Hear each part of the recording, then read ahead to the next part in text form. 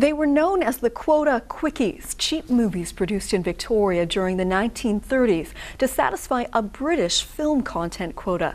And it was a matter of quantity, not quality. Veronica Cooper explains. Secrets of Chinatown was one of several films made in Victoria in the 1930s. These films were known as Quota Quickies. There was a quota in Britain that a certain percentage of films shown on British screens had to be made in the British Commonwealth. So American producers put money into production in Canada. But not a lot of money. The idea was to make films quickly and cheaply to fulfill the quota, and I believe about 10 or 12 of them were made in Victoria. Secrets of Chinatown probably being the most notorious.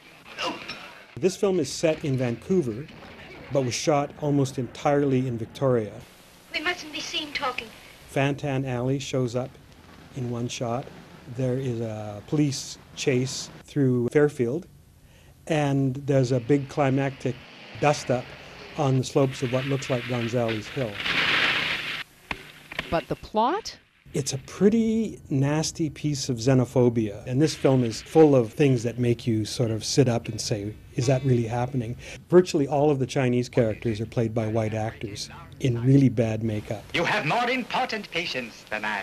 The Chinese consul in Vancouver was not happy and said that this film unfairly represented Chinese Canadians. The consul in Vancouver complained to the consul general in Ottawa, and he went to the Department of External Affairs and said that this was going to do harm to relations between Canada and China. The film did premiere in Victoria March 8, 1935, and played for nearly a week. Ah, you do not know the Oriental mind. The British Columbia Provincial Police came into the theatre and seized the film at the request of the provincial censor.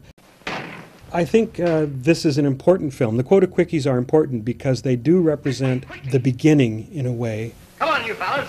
of an Indigenous film industry for Canada. The Royal BC Museum and Archives holds a copy of this Quota Quickie from Library and Archives Canada in Ottawa.